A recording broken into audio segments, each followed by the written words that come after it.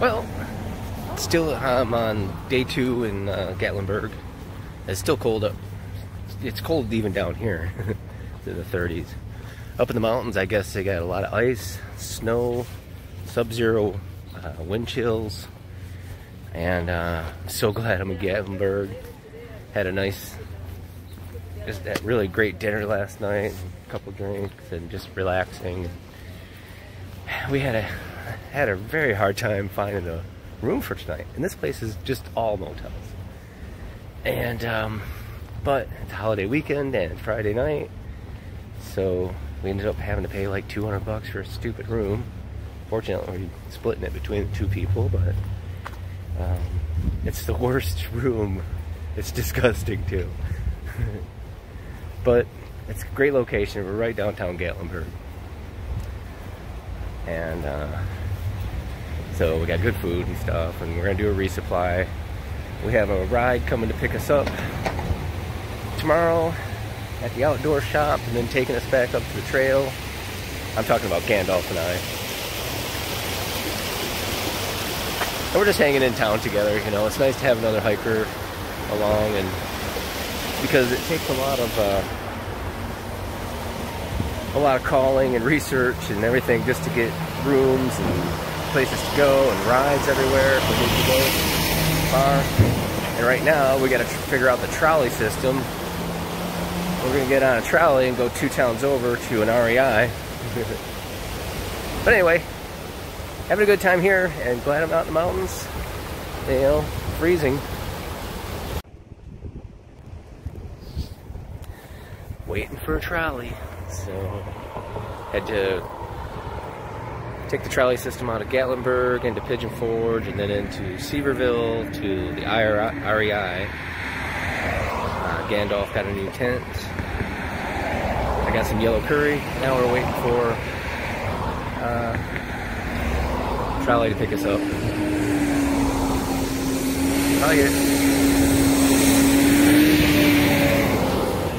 It's only about 9 miles to Gatlinburg, but it's probably going to take us 2 hours.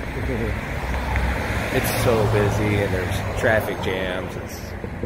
It's a madhouse. It'd be nice to get back on the trail.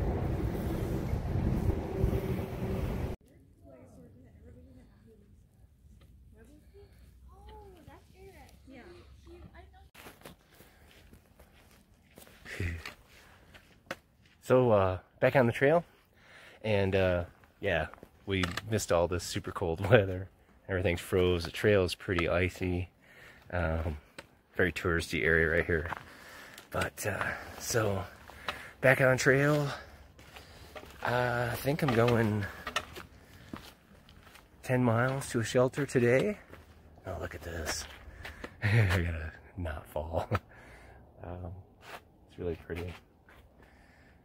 So, going 10 miles today. It's really nice out. I mean, right now it's probably 30 degrees and very little wind, so should be good hiking.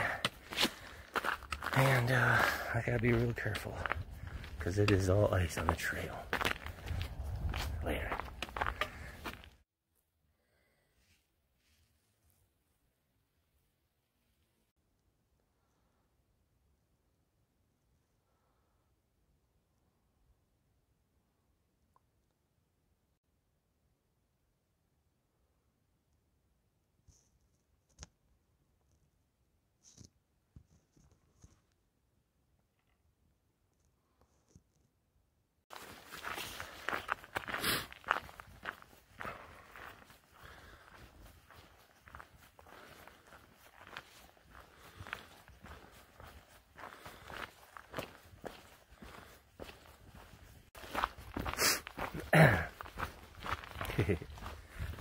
Woods are really pretty.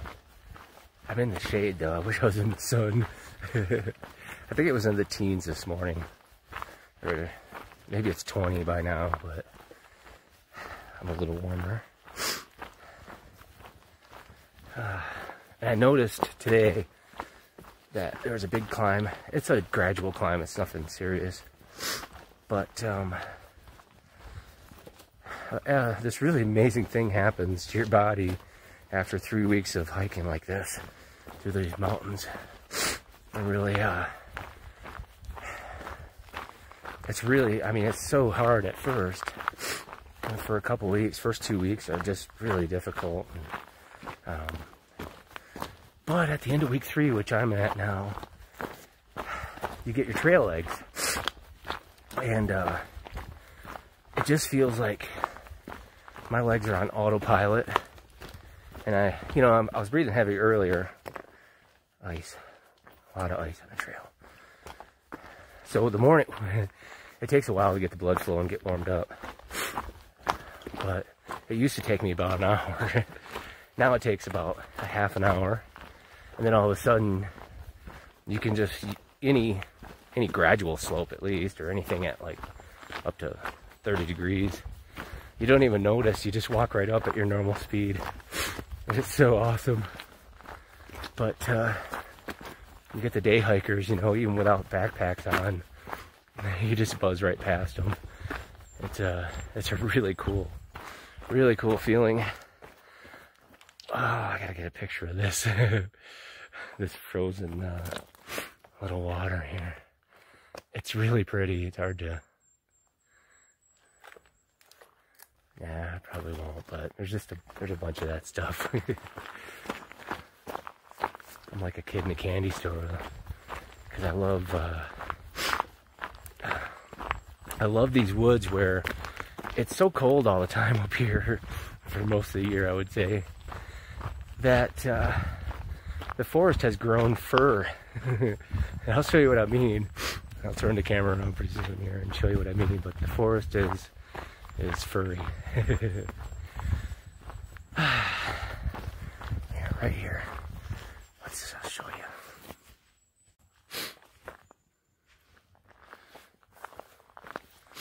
And you can see the snow in there. But like I say, the forest is furry.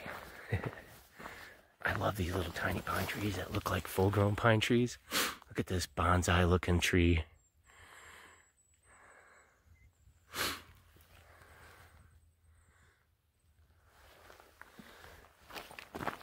Maybe it's just me.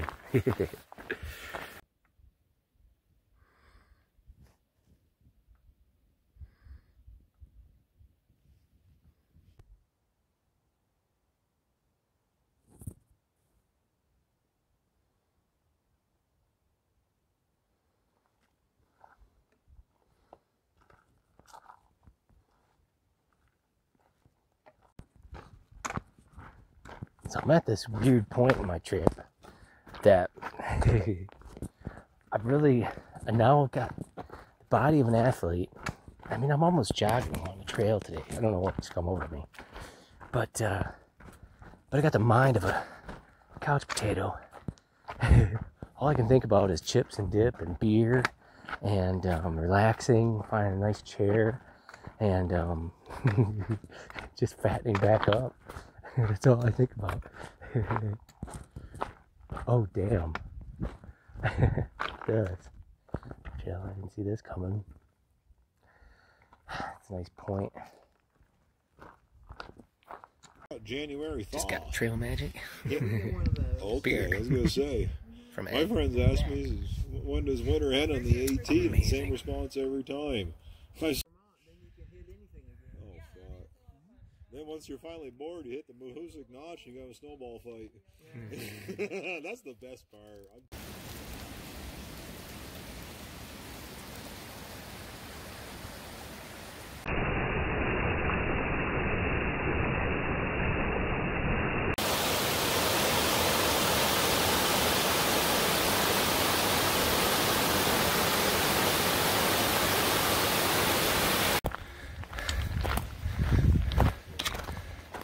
It's all about, oh my god. Look at this. Look at this place.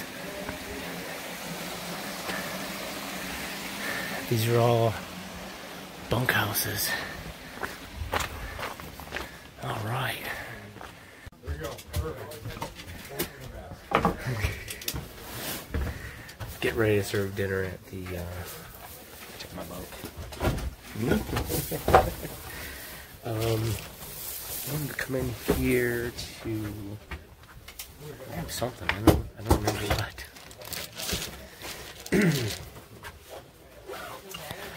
Shoot. Well, man. Sorry. Coming out. Okay, so again, I'm at Standing Bear. Place is amazing.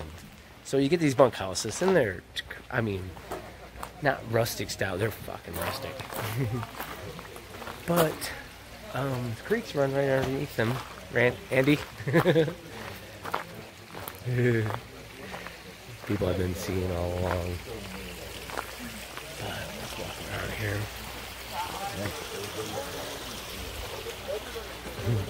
This is the coolest people.